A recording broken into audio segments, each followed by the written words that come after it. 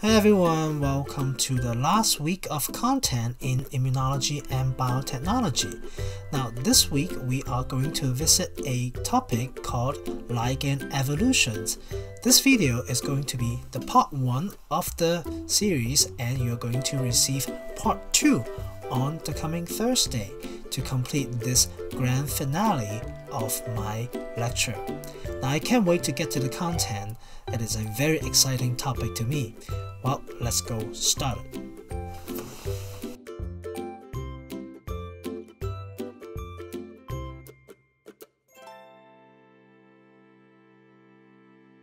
Alright guys, let's start with this week's lecture. Now this week is our final week for material presentation. So now next Tuesday is our next class for immunology and biotechnology. And I am not going to present any more new material on next Tuesday. Now this lecture is designed for you guys P2 for the biotechnology portion, and this lecture also apply for the current P4. Several of the P4 are doing some epi activity with me, and this part 1 lecture is it's also designed for them as well. Now I have this new theme going on for this finale. Let's call it finale. And like many finale of those 45-minute 1 hour TV episode, there is part 1 and part 2, right? So this one is the part 1 of the finale, and it kind of set a stage for part 2, but again it's a self-contained story that you are going to hear from me in the next 45 to 1 hour time.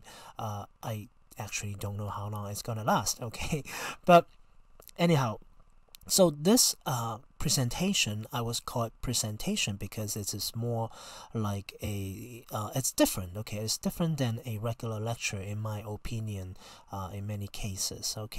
Now let's move on to some of the learning objectives. I still have some type of a learning objective on my presentation objective, so-called, for this type of a presentation. It's almost like a seminar way of doing it. I do it with a seminar in mind rather than a lecture in mind. And then you ask me, what is the difference between seminar and a lecture?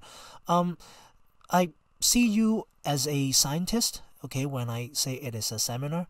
If I say I'm doing a lecture, I see you guys as a student. So I see you as equal in this presentation. So it may go above your head a little bit, but I'll try to make it as reasonable as possible, and I'll keep that in mind.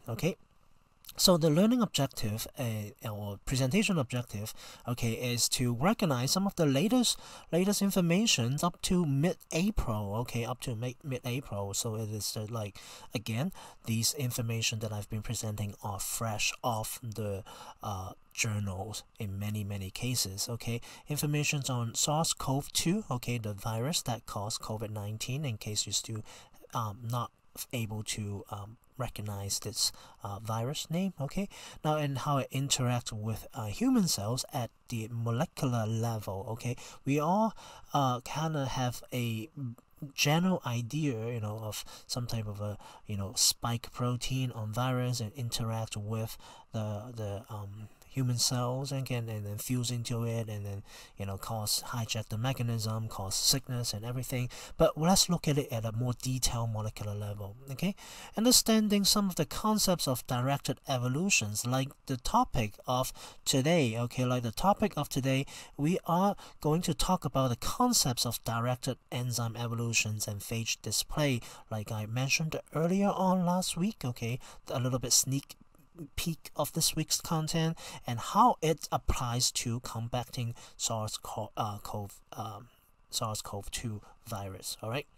And so that's why we need to talk about some of the concepts on directed evolution. Now, directed evolution sounds scary, but it is nothing new. Trust me, nothing new. Once I get into the slide and it was like, oh, it is directed evolutions, I didn't even know about that.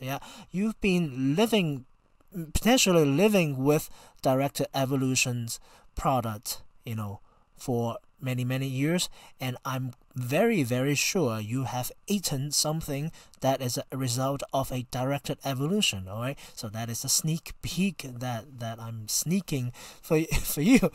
And then let's look at some of the basic scientific backgrounds that tie to the concepts of directed evolutions that resulting in the Nobel Prize in Chemistry in 2018. Okay, those titles are directed evolution of enzymes and phage display of peptides and antibodies. Okay, those are still some of the relevant topics that tie to this immunology and biotechnology course, right? And then lastly, realizing the potential opportunity for applications in combating SARS-CoV-2. What kind of can directed evolutions be applied to combat SARS-CoV-2? That's what I want to say, right? So that's something new that I came up this week, and you may not find it available anywhere else, or at least not in the way that I'm presenting. So here there's some type of a golden information in my opinion. All right, you can tell I'm smiling and I'm getting excited for this lecture, and let's get to the meat. All right, so here are some of the current challenges, okay, summarized from some of the latest publications, all right, and in terms of combating SARS-CoV-2. Now, currently, people have been identifying there are 3 different variants of SARS-CoV-2. This is a pretty long name, but if I say it a little bit wrong, this is just a virus, okay, SARS-CoV-2. Okay, now there are 3 variants, and then basically there is this A type, B type, and C type, and this is a genetic map. Okay, they're mapping different viruses isolated from peoples around the world and how it tied to what we believe the origin, which is the bat origin. Okay, it came from bat. Okay, well, we know bat harbors a lot of coronavirus, okay, but we still don't know for sure if it is really mutated from that. There are many conspiracy story online, and I won't talk about it, but anyway, but this is the most possible genetic tie. Currently we generally agreed, okay, tying into bat, and then how it linked to different variants, and across the world. Now, in a nutshell, there are A type and C type, or type A or type C.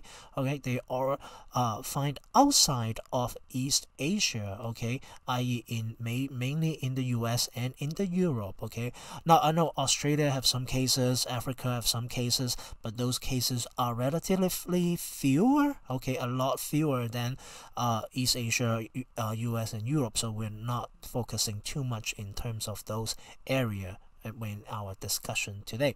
Now, and the B type is primarily found in East Asia. Okay, now what we've known, or what we've observed, is that A and B, okay, they are very similar. Okay, basically separate by 2 small mutations, and looks like the C type is a daughter of B. Okay, coming from the B type variants. Okay, now it's believed that the immunological and environmental factors making it perhaps making the B type more difficult to survive outside of Asia. Now that it's been a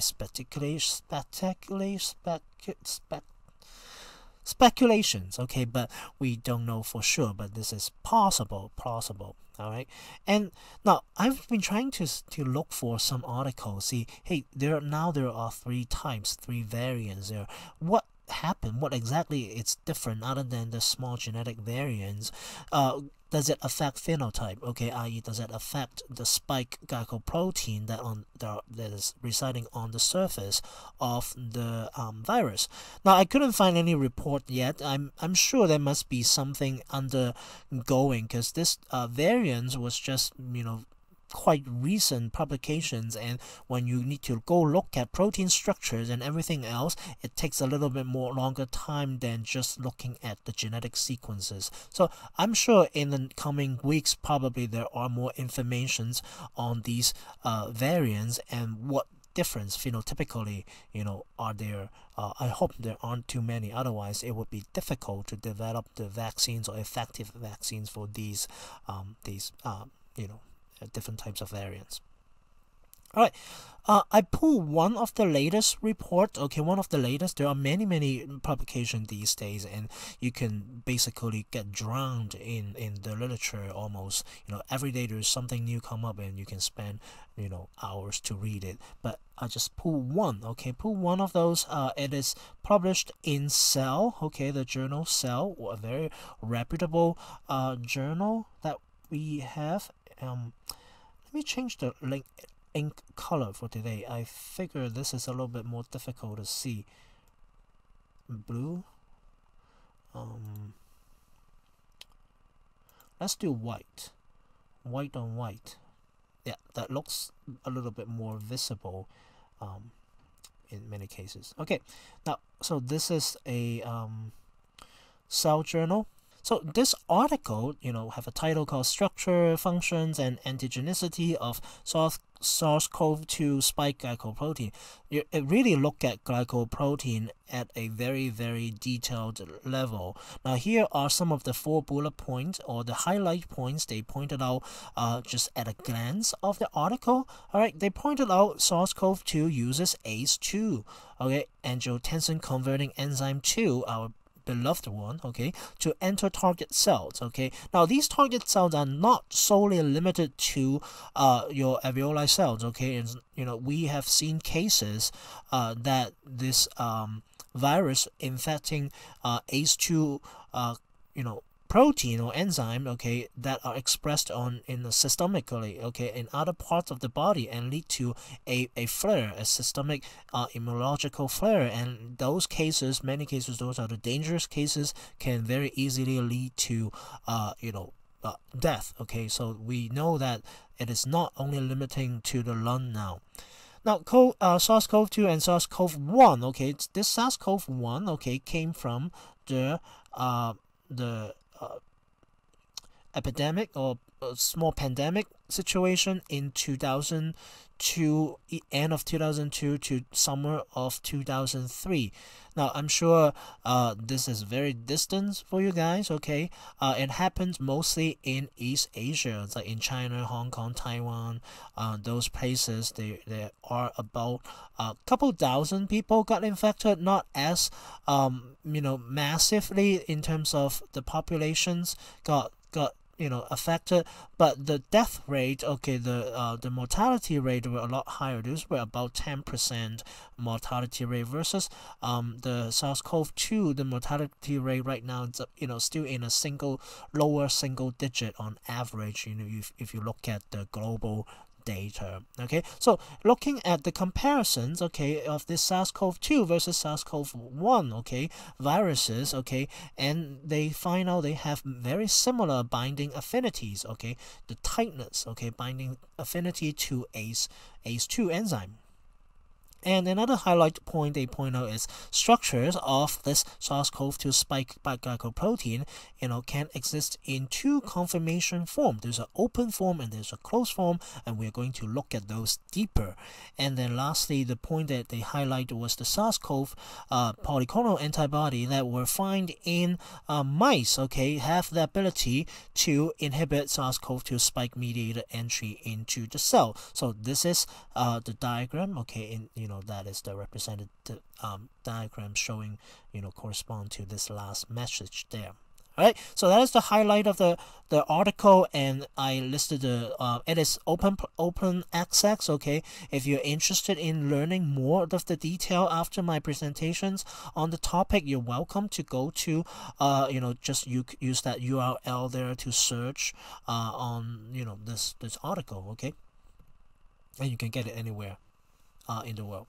So let's take a deeper look on the S-glycoprotein of, in general, the coronaviruses, COVS. There are actually, I think, about 6 different types, okay, of coronaviruses that are known to infect human. And if you search those different types of coronavirus, the CDC provides you CDC website provides you a very nice breakdown of each one of those. And the COV1, of course, is one of those 6.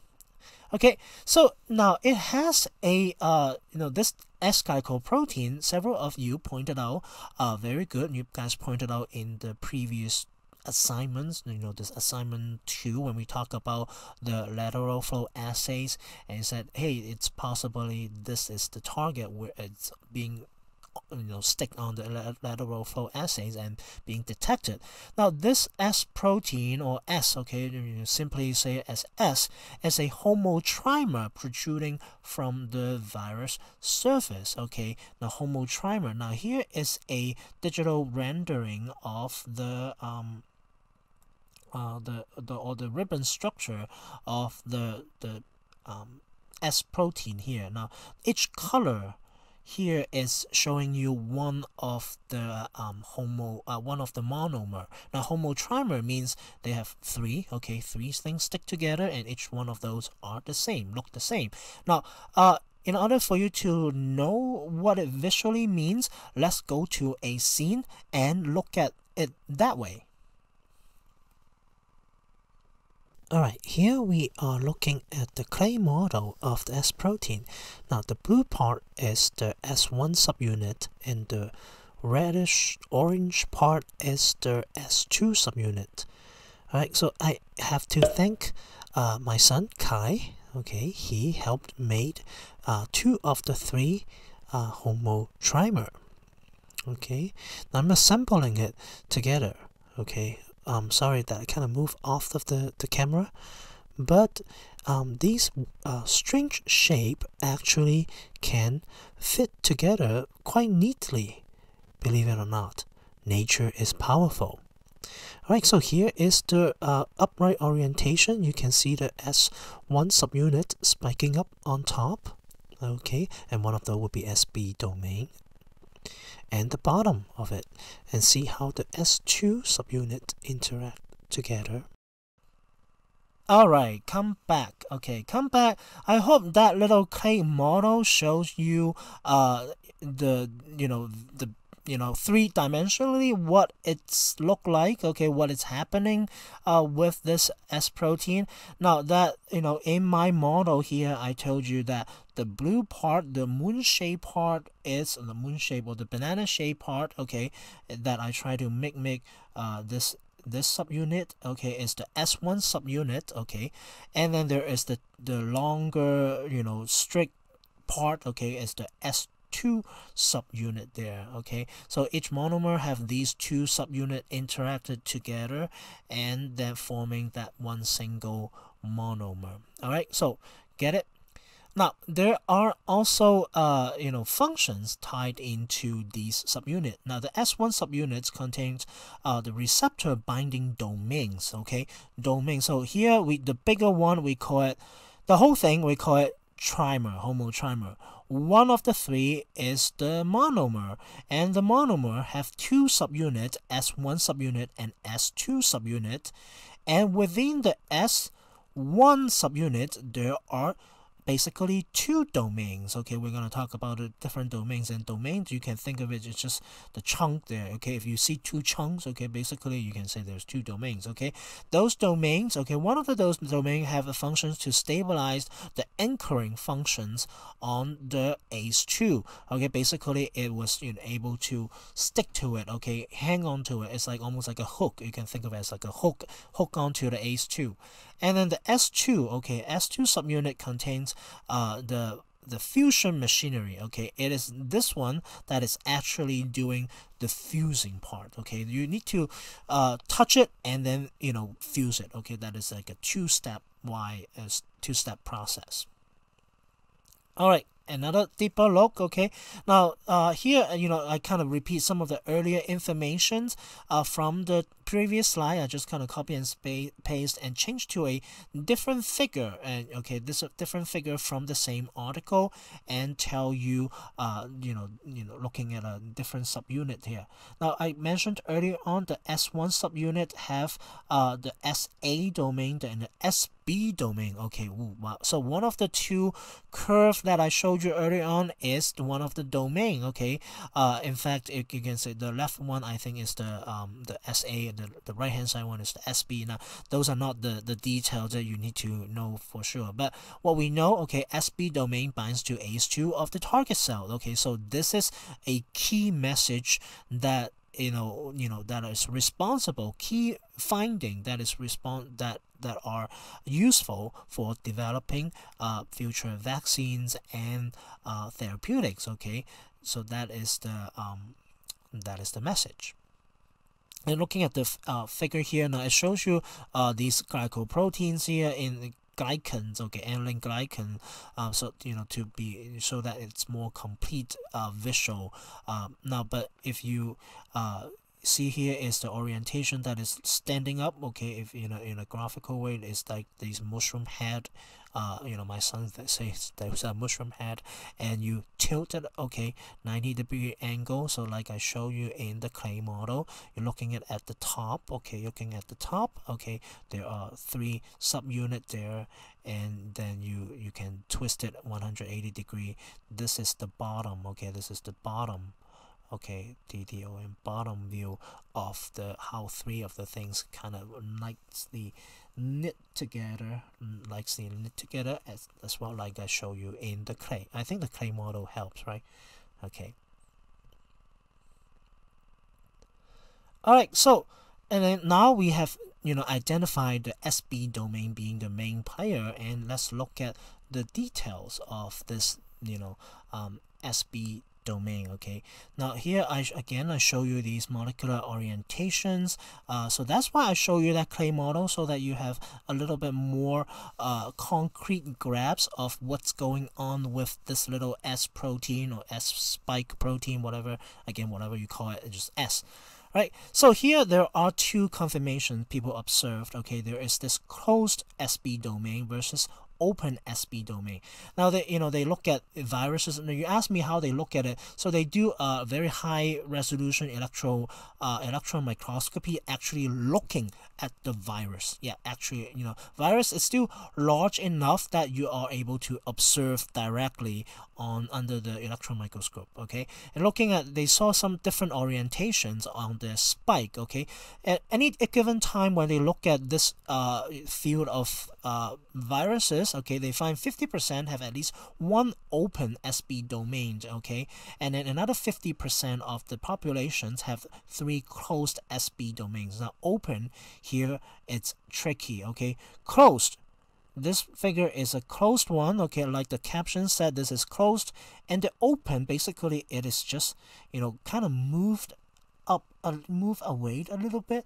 Okay, so it's believed that this open conformation may be important for anchoring to the whole cell. Okay, maybe they need to move out, basically casting like a hook. You can think of it like casting a hook a little bit to hook onto the ACE2 protein or enzyme.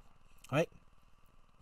Now, those are molecular, interaction dynamics. Let's look at it more mathematically. Mathematically, we're talking about kinetics. You guys should be a little bit familiar with kinetics. And here we have a term called equilibrium dissociation constant, or K sub D. Okay, K sub D is calculated based on K on and K off. Now I won't go into detail, and you're not responsible for memorizing these or relearning these kinetic stuff. But here just to show you the data, what they achieve. Now looking at the graph here, there is 2 graphs. Okay, the top graph is the interactions of the SARS-CoV-2. This is CoV-2. And the second figure here is for the CoV-1, or simply say CoV. Now these are binding curve. Now you don't need to really know how to interpret it. This curve is a little bit deeper in a sense that basically they titrate the different concentrations of the protein versus the domain, and then they look at interactions, and basically the higher the bump, the more the response, okay, and the higher the affinity. And based on these values, there are computer programs to estimate these KD values there, K on and K off. Now, I do in my lab, in home lab, okay, we have machines that are capable of generating curves that are in this similar fashion. So we can measure protein-protein interactions in just like this in the paper. So it is a quite expensive technology that I acquired a couple years ago. Alright, anyway, so the KD, let's go back to the KD value here. What it means is that the smaller the value, okay, smaller the value, the higher the affinity. Now here we look at the two value here. The KD for SARS-CoV-2 is 1.2 plus or minus with an error of nanomolar, and SARS-CoV-1 have a roughly 5 nanomolar affinity when it is interacting with human ACE2. Okay, human H represents a human. So which one is higher affinity? CoV-1 or CoV-2? 1, 2, 3, 4, 5. CoV-2 is the winner. Right? The lower the number, okay, the smaller the value, the higher the affinity. What it means is that it interacts better, tighter to this ACE2, human ACE2, than the original one that come from 2002 to 2003. All right, so that is the idea. Now you're asking me like these nanomolar, what it means. So usually in nanomolar interactions, these are very strong, very strong interactions. Okay, that means like you only need 1.2 nanomolar of this protein. Okay, you will reach 50% of the. You will saturate 50% of the interactions. Okay, so that is the KD. KD is the midpoint. Okay, okay, I'll give you a little bit more information here. Usually, when they plot these graphs, they have a saturation curve, and the KD usually is the midpoint of those concentrations, more like here. Okay, so that is beyond what you are responsible for. So again, don't worry too much in terms you're thinking about exams. Next Tuesday I'll have more details on those. Okay, don't worry, trust me, don't worry. All right, so here is the kind of proposed molecular events of membrane fusions after in this paper. So basically, they're proposing the SB domain is that need to be in an open conformations, casting the hook. Like what I said is casting the hook, and then there is a conformational change. Okay, you open something or you cast something, your hand is moving, right? There's a conformational chain lead to a protease cleavage on the S2 subunit, okay, by this protease called furin. Okay, so furin. So you need to activate this S2 subunit. We haven't talked about this S2 subunit that much because now again this paper we're focusing on the SB domain of the S1 subunit. Okay, get those clear. SB domain of S1 subunit. Okay, so there's a lot of terminology. So we didn't talk about a lot of the S2. It wasn't the purpose of this paper actually. So but they know that S2 subunit need to be activated for membrane fusion. Actually, this step is almost universal. It's universal for all coronaviruses. So and then after this universal step happens, the viral will gain entry to host cell and do its job, replications, getting crazy, having party. So and we get sick. Alright, so here is the summaries, okay, and of this paper, and now moving on opportunities too. Alright, so here is the facts, okay, that is listed, that are summarized from this article, saying SB domain of S1 subunit. Alright, so here is the key thing, okay, key domain, key part of the protein that is the target for designing therapeutics or vaccines, okay. So here is the question that we want to ask when we are thinking about opportunities. Can we disrupt its open or closed conformations? Right? So if we can disrupt its open and closed, basically you don't let it to cast the hook. Maybe if it can cast the hook, it can fish, right? It can fish out. It cannot fish our cell. So that is one question we need to ask ourselves. Second question: can we disrupt the interactions with the ACE2? if so, how? Okay. Now we know for the fact that if we isolate some mouse antibodies, okay, we can disrupt the interactions to an extent. So can we enhance these type of disruptions with monoclonal antibodies? Okay, more humanized antibody. Right, things that we've been talking about the whole semester, okay, leading to this lecture actually. And then can we have some type of a decoy receptors maybe, or decoy enzyme, right? Remember something we talked about in various places, things like embry, okay, embry and Teracept. Okay, what is that? It's the actual receptor fused with a part of the antibody. So can we have something like that, like a decoy receptor, so that the virus will bind to the decoy and will not bind to our cell, right? So that is one potential way for treatment, right? Now, and then in terms of looking at the S2 subunit, can we block its activations? Okay, for example, maybe at the cleavage site when prevent it being activated, or block some of the furin protease activity. So those are potential way of combating these viruses. Now, in fact, there are other papers. There's at least one more paper showing you there is a new molecule they synthesized that shows some promising activity in preventing the S2 activations or the fusing mechanisms there. Okay, again, those are investigational stage, and mostly it's in a petri dish, basically cell cultures. Okay, so now the bottom line here is that we need a novel ligand with high enough affinity and specificity for the above targets, right?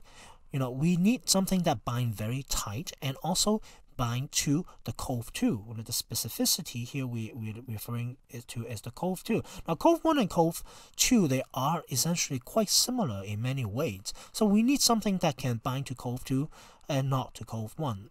So, okay, that would be probably the ideal case. So what are the potential treatment options here? We have things like we're familiar with, okay, small molecule drugs, okay, small molecule drugs. We could have biologics, okay, MAPs, okay, monoclonal antibody, or decoy proteins, like I mentioned early on. So those are the potential things that, basically, they're everything, okay, everything that we have to use as a therapeutic treatment agent. And so how do we find out these molecules? How do we do that? Now, MAPs we talked about in our various lecture, in GEM module, as well as in immunology. We talked about using hybridomer technology. Okay, we can generate MAP. All right. So, but there are other ways of doing it. Okay, there are other ways of doing it. Right. We're going to talk about it. So in here is another ways of different ways to generate the ligand. Okay, the binder. Okay, ligand, you can think of it as the binder. You can do rational design. Right. What I mean rational design is that now we have these ribbon structure, very precise mapping of these spike protein. Let's use computer to design a small molecule that can fit and block the certain position so that it won't be able to bind to our ACE2 enzyme. All right, these things has been done in the past. Okay, rational design, so it's nothing new. Now, it's not my area. I don't do computer mapping at all, so it's not my area. I can tell you the general process, but I don't know how to do it at all. Or we can use systematic screening. And this is what we are going to talk about, and this is the topic that tied to these Nobel laureate research, and that's something that I actually do in many cases. Alright, so let's move on to this exciting topic of today. Okay, this part 1 is the concepts of ligand evolutions and selections. Now here we have the first researcher here, Dr. Frances Arnold. Okay, so she is the co-recipient of Nobel Prize for Chemistry in 2018, and her work, accredited work, was directed evolutions of enzyme. Okay, now I actually saw Dr. Arnold's one of her presentations in one of the ACS American Chemistry Society national meeting back in 2015 in Denver. Actually, I had the fortunate opportunity to saw her, to listen to her presenting her topic. That is before 3 years before she received the prize. So nowadays you want to listen to her, it would be like super even, you can't even get a seat these days. Okay, so I didn't meet her personally, but I was in the seat of listening to her. So what, let's give you some introductions on directed evolutions. Okay, what is behind evolutions? Now these are concepts that you know, right?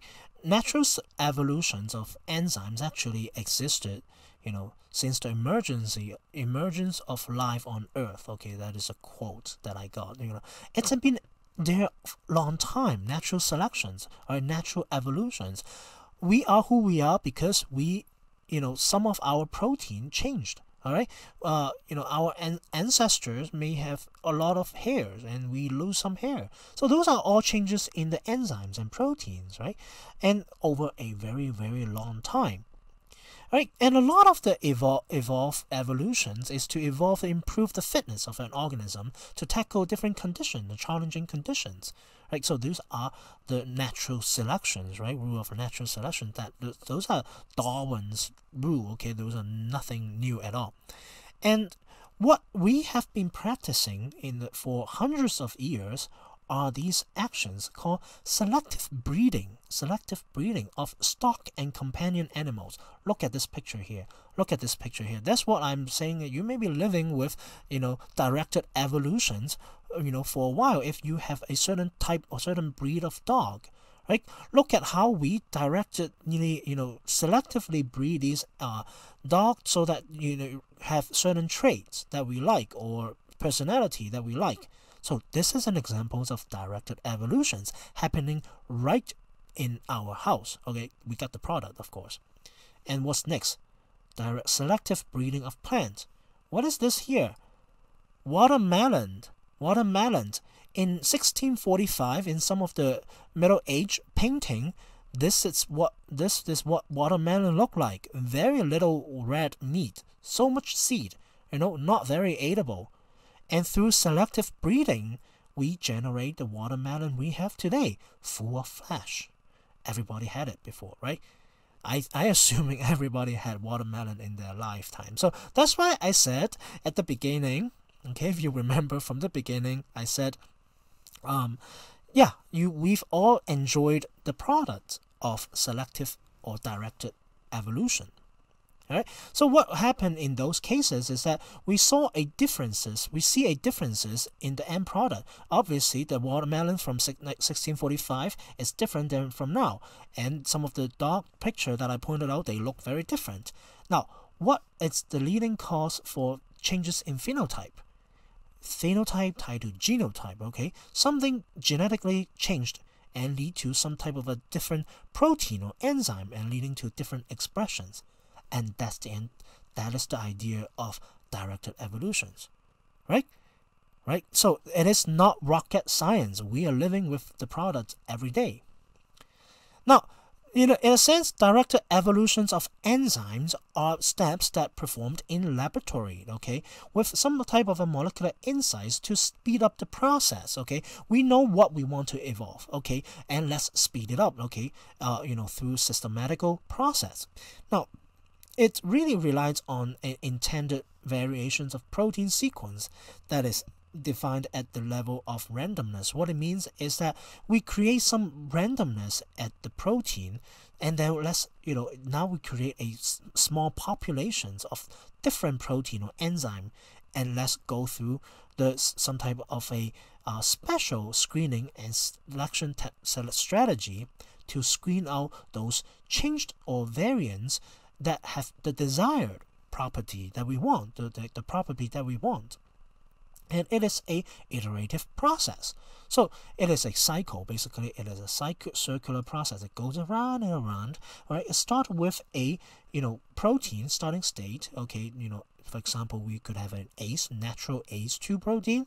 We have generate some type of a mutation, okay, genetic diversity, and then clone it into certain expressions and screening systems, and then that, screen the enzyme out, okay, and then repeat the process. And slowly with this directed evolutions, you are screening the molecule that have the satisfactory performance level, something or higher, binding, okay, higher binding affinity, specificity, or higher activity. It may be a very few enzyme of this amount of this enzyme can catalyze a product or reactions, right?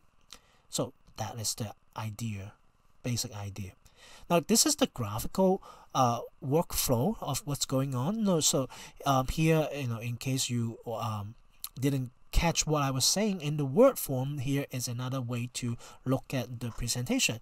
So you have some DNA, okay, introduce some mutations or diversity to it, and then you ended up have enzymes that are slightly different, okay, from here and there on, and then you perform some type of a screening. Now these screenings are specific for the specific enzyme, so there's no general rule to do it. This is one way of doing, using some type of a plate and signal, okay. If it catalyze a product and perhaps it will generate a signal, those that generate a signal will be retained, okay. Those that doesn't generate a signal, I didn't perform a certain enzymatic reactions, will be discarded. Yeah, go to trash, literally go to trash. So that is the idea. And then you repeat, okay, and again you introduce some other mutations, and eventually this pool will get very, very narrowed down to the enzymes that are having the best or highest activity or desired activity, and therefore, there you go. You have what you want. You get your product. Right. So what are the current applications of this directed evolutions of enzymes? Okay. So like I said, it increase efficiency. Okay. These directed evolve and increase efficiencies, and that can help to catalyze some of the chemical and biotechnology, biotechnical type of reactions. Okay. So basically, you can have enzymes that which are degradable, can help with the certain process. Before that, you may need to use metal or organic catalysts, which are detrimental to the environment. So it's more green. Okay, there is a term called green chemistry, so it's more green. Like, definitely a good thing. Now, if you do direct evolutions of human antibody, that can lead to useful therapeutics. Okay, that actually tied into our next segments of this applications.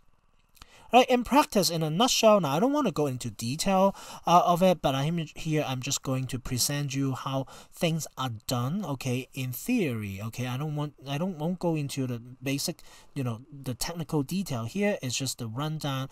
Now, first you need to have some type of a diversity, or so-called, we call these things library, okay. Library, you can think of it as the library, right, contains many books, okay, really, ideally each one of the book is different, right? So there's many diversity in a library. Here we're referring a library of molecule. Each of those have a little bit different, okay. Usually, in these cases, for practical reasons, we don't mutate a lot of the amino acid sequence on an enzyme. It's about 200 to 300, so that is enough, really enough to do the work, honestly, for enzyme screening.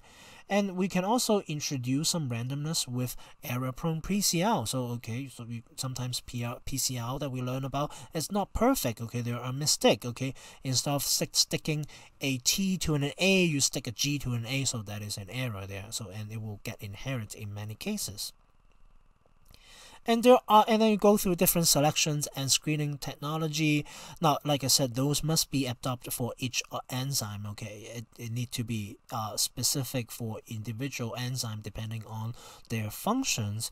So it may be coupled with a cellular survival functions here.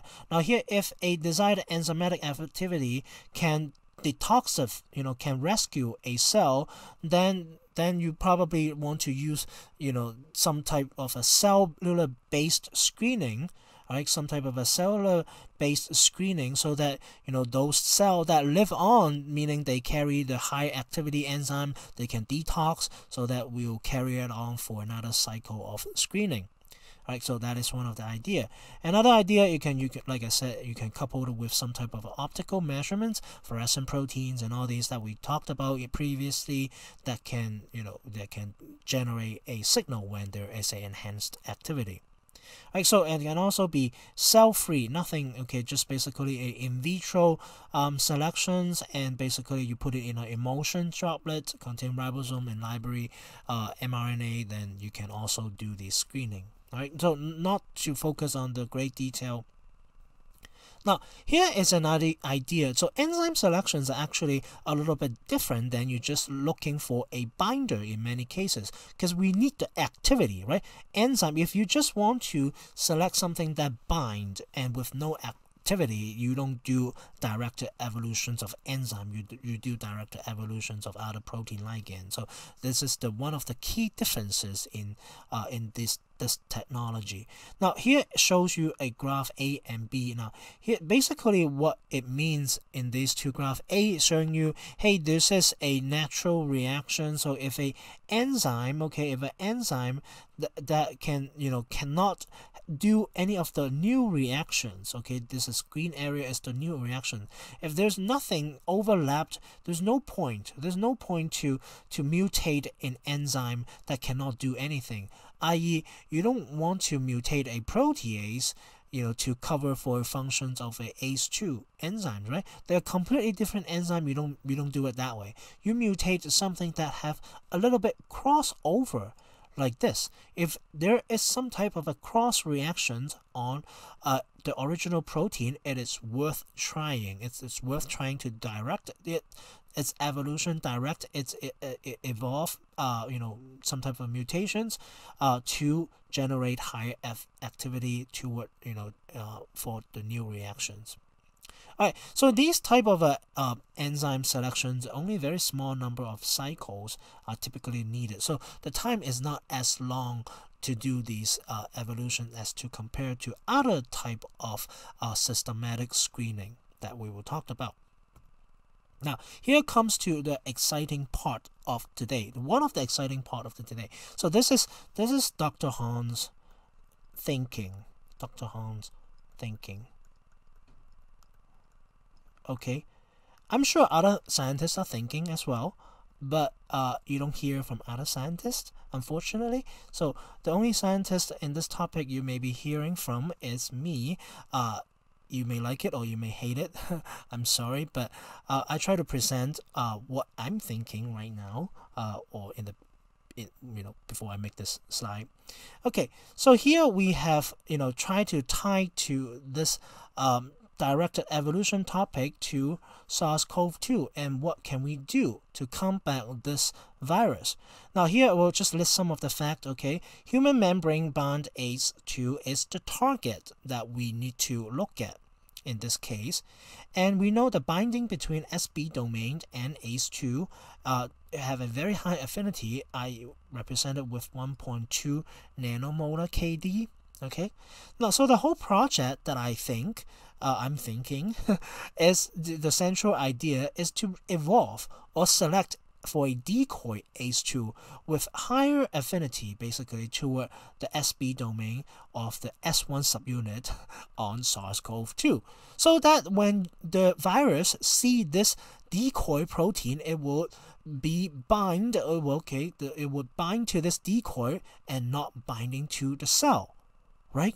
Isn't that a great idea? So that you rescue, giving ACE2 alone is not enough, in my opinion, because yeah, you can have recombinant ACE2, you give it, but how does why would the virus prefer binding what you give versus what is on the cell, right? So there's no inherent tendency for it to choose either one of the two. We need to give them something better, something they like much more. Right, so we need to give them a bigger fish, okay, than the cell, so that they will catch the bigger fish, right, and then not catch the cell. Catching the fish is a good analogy, I think, in this case. All right, so what to do? Here are some of the objectives here. I listed here just for fun, okay? Some of the tasks in this grand research project is to randomize some of the amino acid residuals on the ACE2 that are responsible for interacting with the SB domain, and then we can use some type of in vitro selection based with optical reporters, or we can use cell-based selections to screen for enhanced cellular toxicity. Now, this is not survival that we talked about, enhanced toxicity. Imagine a cell is expressing, okay, a cell is expressing a ACE2 protein, okay, ACE2 protein that have higher, I lost my voice, that have my higher affinity with the SB domain. So SB domain will bind to it more frequently, right? It bind to it more frequently or more easier. So what does it mean is if you're a virus carrier bind to this cell with a higher affinity, that means this cell would go to, you will be dead easier, enhanced cellular toxicity. So that is one way to do this type of enzyme evolutions, in my opinion.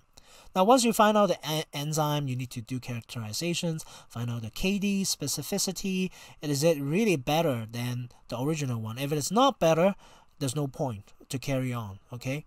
Now, if it is better, then you can carry on, design some type of fusion decoy protein. Now we are moving to the next phase, basically designing some type of a therapeutic. And then you can, in the lab, in an academic lab, you can probably wrap up with animal-based testing using the decoy protein, looking at efficacy and PK and PD data. All right, PK, PD data, those are difficult things. And at that point, if you're all successful and having a good story, industry will buy it, sell it to industry. Yes, in an academic lab, you either partner with them, get a royalty or something, and then that's it. There's only so much you can do in an academic lab. Now here, yes, I'm referring to academic lab. Right, sounds great idea. Anyone want to help me together write up a proposal? I'm just kidding.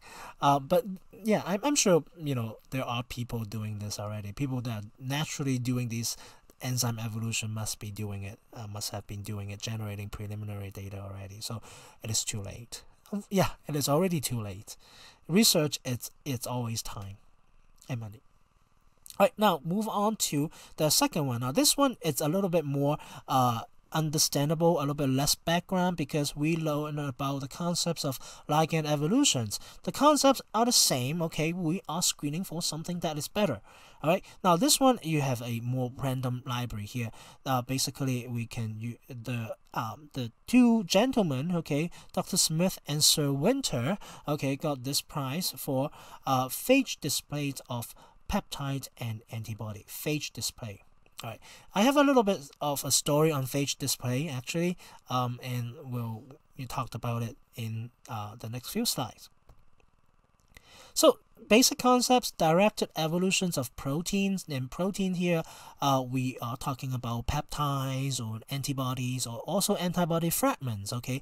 Those scFv or Fab, part of the antibody that we talked about over and over again, those can all be directed for evolutions.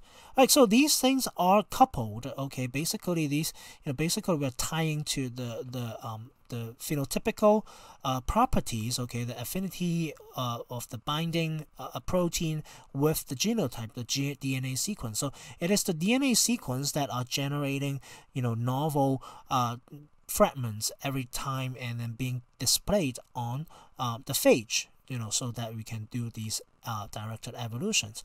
Now it came out, the concept came out in around 1985 or 1988, but the first two paper, okay, actually appeared right about the same time in the Science Journal in 1990.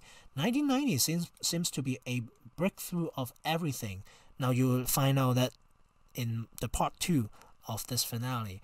Basically 1990 is a year that to be remembered, I feel like, at least for my field of research. Okay, now really these DNA sequence code for a specific protein, and then it's packaged into a phage, and these phage present that protein on the surface, and at the end of the day, you infect these phage to E. coli, okay, bacteriophage, and for doing the multiplication process, and the cycles carries on and have rounds of selections.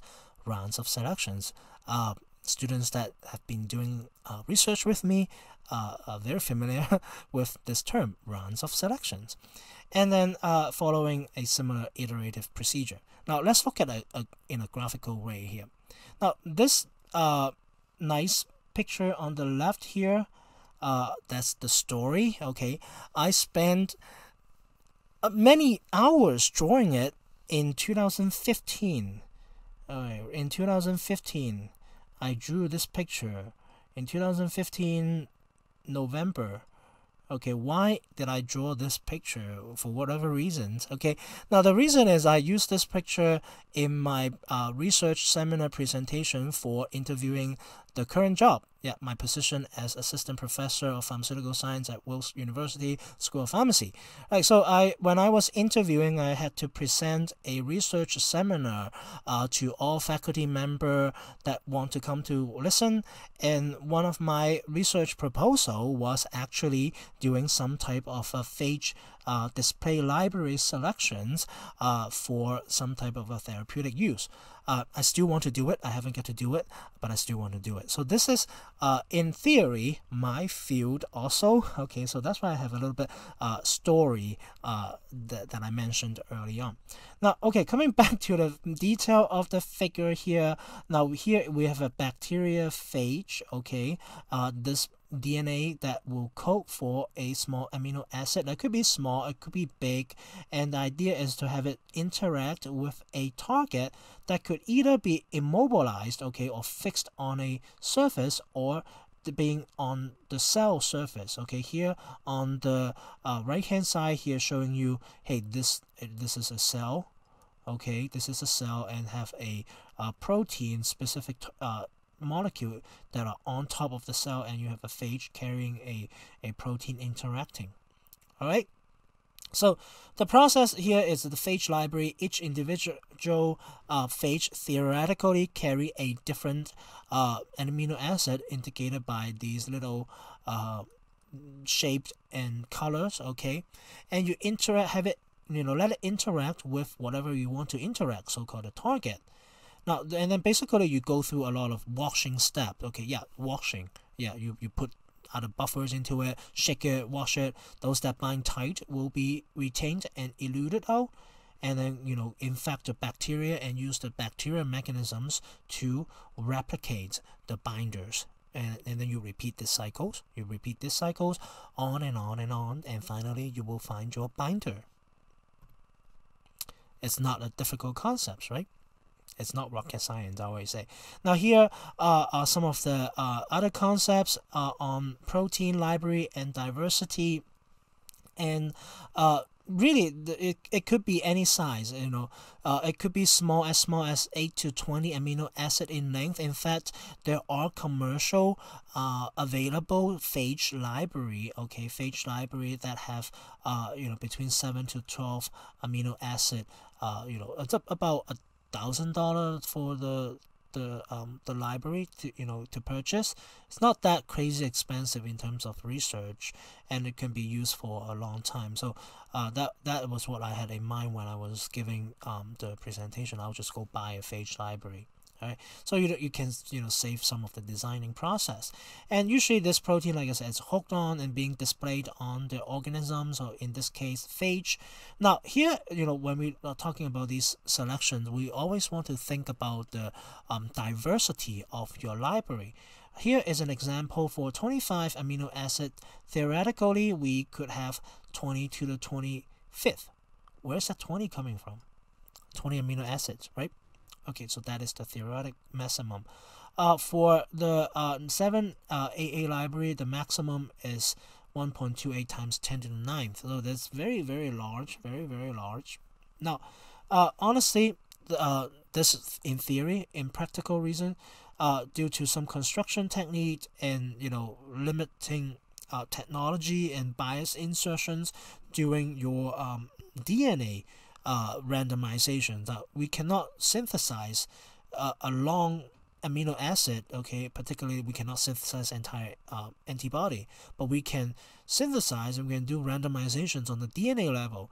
And we know that there are only so much, a lot of different code will code for the same amino acid, and that's why you have these bias insertions. And in theory, the diversity of these phage displays, it's around 10 to the 7th or so. Okay, still a lot of diversity in my opinion. Alright, so what has been done with phage display library? Okay, so here we have our beloved drug adalimumab. Adalimumab, the first fully human therapeutic antibody derives from phage display. Now, we didn't talk about this little level of detail in the JAM module and as well as in earlier lectures in immunology, but here I present you this adalimumab was from phage display. All right, now we all know this function, so here is just FYI here. I don't want to talk about it again. I feel like I've been talking about it for a long time. Now, what other protein display technology can there be? Now, we can have cell-based or cell-free base. Cell-based, we learn about phage, yeast ring a bell. Okay, I'll show you another picture later on. We can use bacteria to display it, or we can use mammalian cells, and we can use other cell-free ribosomal display, mRNA display. Now, you don't need to know the details about these things. Here just I'm showing you the technology that are available to do these protein display system. And here is a graphical representations.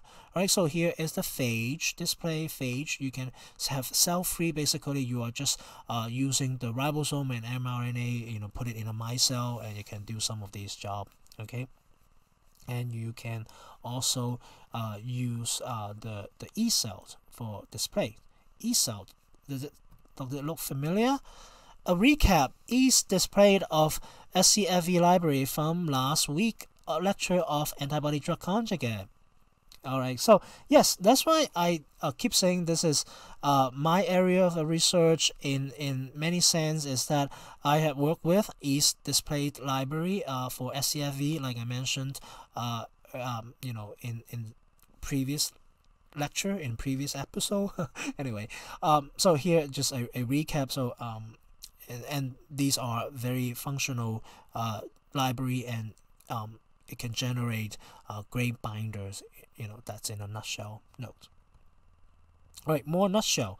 There's a lot of nutshell to crack in practice. The selection, actually, they are not crazy. Okay, not crazy method.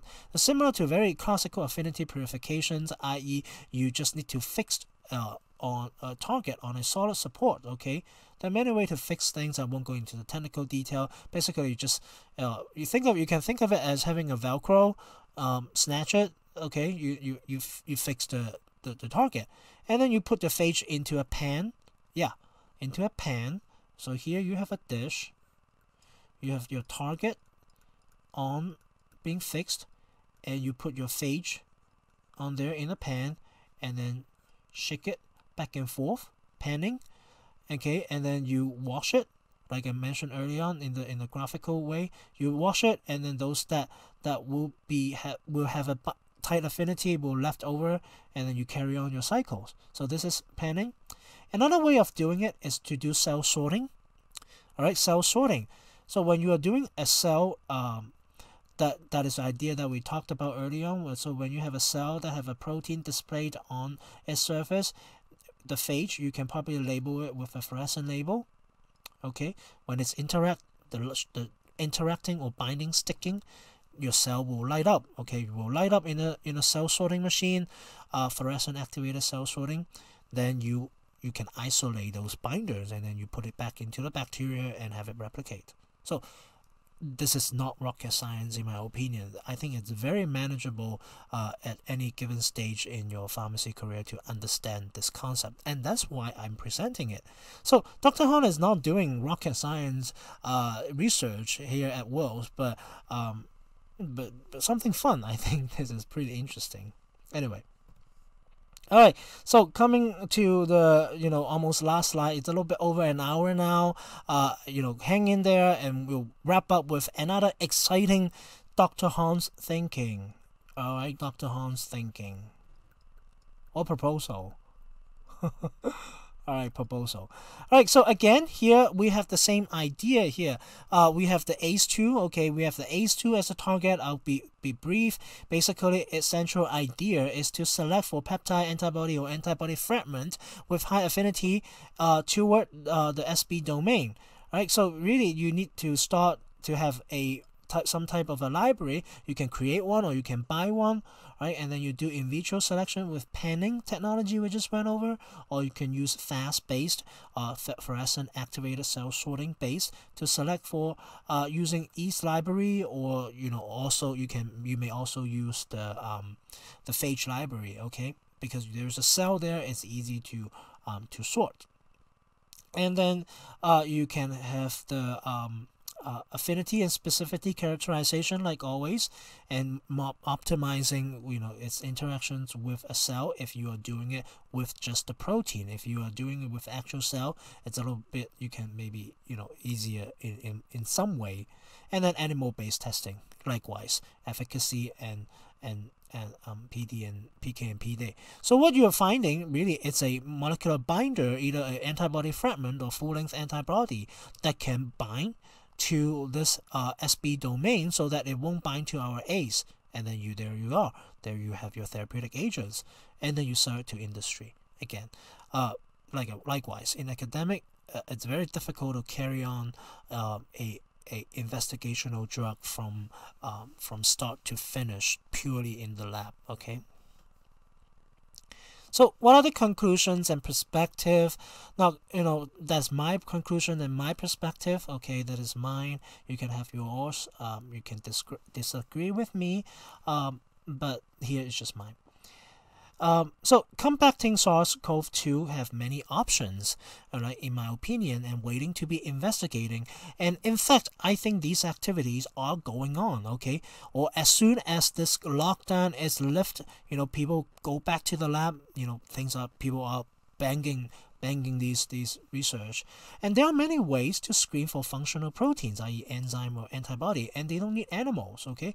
You don't need to use the hybridoma technology with those, which are ancient in my opinion. All right, these new technology, we're talking about less than 30 years old, and hybridoma is like 50, 60 years old technology. If you remember the timeline that I showed you in last lecture. And through these technology, actually, I didn't mention it too much, you can actually immediately generate human or humanized protein. Well, if you put a human gene in there, you generate human protein, right? So you don't need to do like a fusions, or you don't need to worry about immunogenicity. Okay, lower chance for ADA. What does ADA stand for? Anti-drug antibody. Remember? Okay, anti-drug antibody.